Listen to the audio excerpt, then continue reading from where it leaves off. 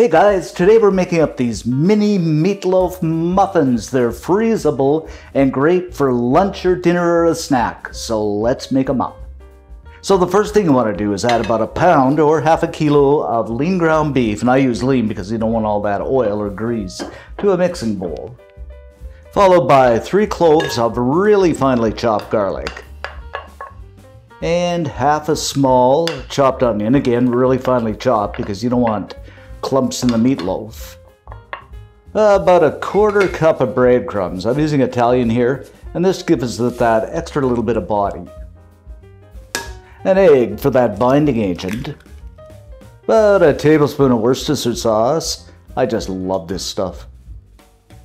A couple of tablespoons of ketchup. Now I've used barbecue sauce too, which works extremely well. Some Italian seasoning, I'd say about a teaspoon. And I use this for everything, but it's completely optional. A few cracks of salt, not too salty. And some ground black pepper. I'd say about a teaspoon. Again, one of my all-time favorite seasonings. We'll just grab up our wooden spoon and go ahead and mix everything together. It's beginning to look and smell like meatloaf already.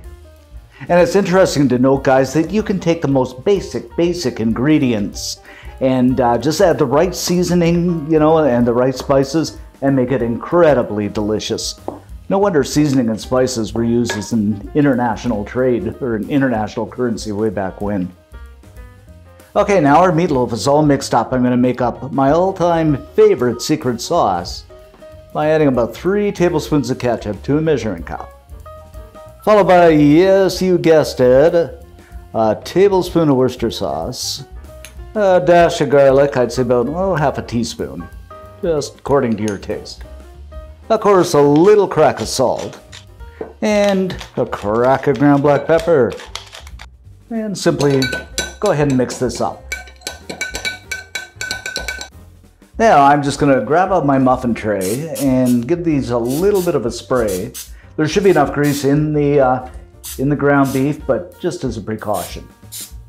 Take my handy dandy ice cream scoop and scoop up a good ball of it.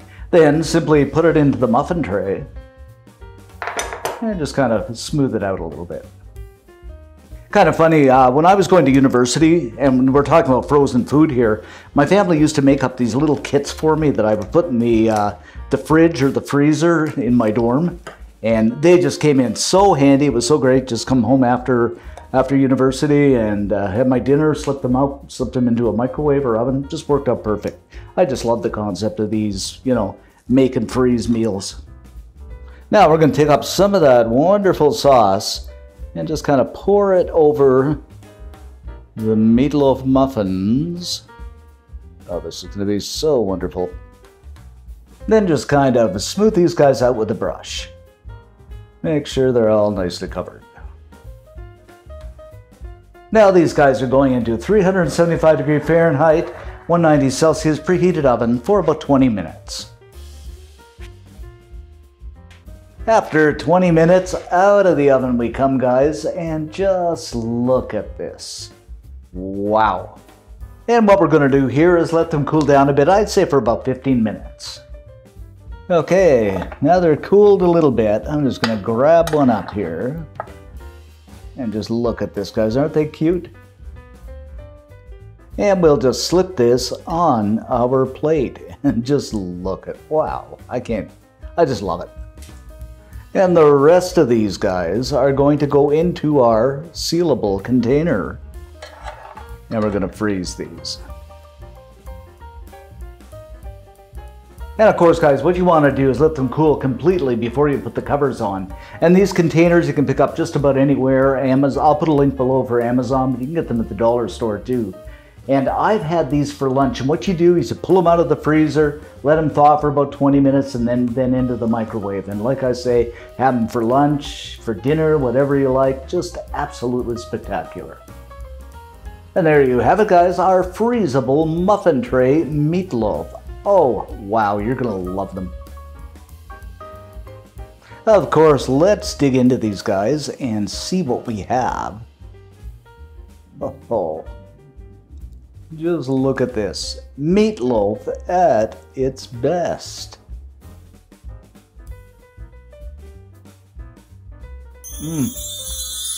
Spectacular.